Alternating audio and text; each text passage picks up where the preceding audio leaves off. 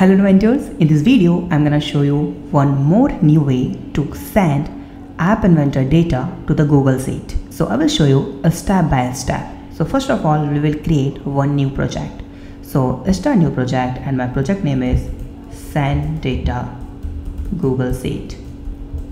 Okay, so that's my screen here and I'm gonna use here one vertical arrangement, simple. Make this height and width is fill parent like this, and change that background color to something like this, and click on user interface and drag and drop your two text box. You can use multiple text box, but I'm gonna use here two text box and one button. Now let's click on that vertical arrangement and make this thing in a center. Like now click on that button and just change that text to send data, and change that button design something like that, or change that text color to white, or make this 180, something like that. Now that's the button and we have two text box, so I will make that the width is around 70% to the both, like 70% first one and the second one is also 70%, width is 70% like this. And make sure we need some space between both fields, so I will use one text box here, and again I need one more label to make some space here.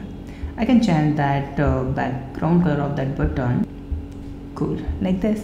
Now we need to just use one more label to just say enter data, okay, something like that. Whatever you want to add here you can add like this, and just use one label to make some space. I think we need something, some component to make some space in this, and we need I think we need this feature in the App Inventor, or we can have one margin or padding option in the component. This is really important feature for App Inventor. And now let's change that text color to white, cool, enter data, and in the first I will just say the name, and the second one is just say the email like this, cool. So that's our app here. Now go to the Google Sheet, open your Google Sheet, docs.google.com/spreadsheet.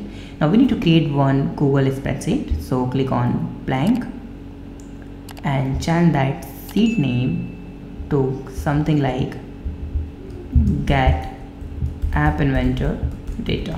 We just need to create one Google form here, so click on that tool and see create a new form, click on that. Now we need to create here two fields, okay, because we have added here two fields. So you just say the name and make this one in the short answer, and let's click on plus to create another one is something email, and make this one also short answer, simple. Now in the right side you will see here in the top corner three dot, click on that, click on the get pre-filled link, click on that, and now we need to enter the suppose Radha first name and the second is Krishna. You can put any name, okay, because we are just adding that name to get the link, okay, because we have to use that link in the App Inventor. Click on get link.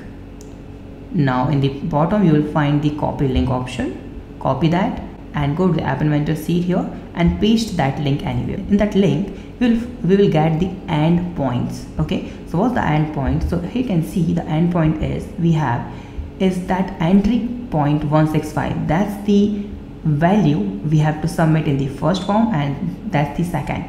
So what I need to do, I need to change that link something. So you can see that's the link.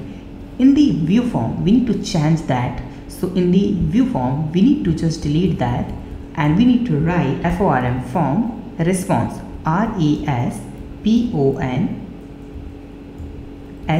okay. And one more thing, because we have to submit that data also, question mark, okay, just put one more question mark here and write ampersand and then SUBMIT submit, and then equal and a capital S UBMIT. It's simple. Now what I can do, I just copy that whole link and let me just try in the incognito it's working or not, and just submit that, okay. Get App Inventor data, your response has been recorded. Let me just check it's working or not. Reset, yes, got it. Now what I need to do, I have that link, okay, that one link. I will copy that link. Okay, so how can I copy that? I need to copy that link from the first till the equal sign. Here you can see submit question mark and the entry and the equal. You need to copy that till equal. Copy till equal and just copy this. Go to the MIT App Inventor, go to the blog. Whenever someone click on that button 1, okay, go to the design. We need one more component, that is web viewer.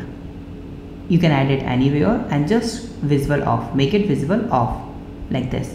Go to the blog and you will find here the option of click on web view, and you will see the option go to the URL. Hey, saying go to the URL, this one, call this, okay, and in the text click on text and you will find the join, drag and drop it here, click on text and drag and drop it here and just paste that link till equal. Okay, now that's your first point. Now we need to add that here one text box, one dot text. So in the text box, one dot text like this. Now click on setting and add 2 more strings like this, and we need to add one more text here.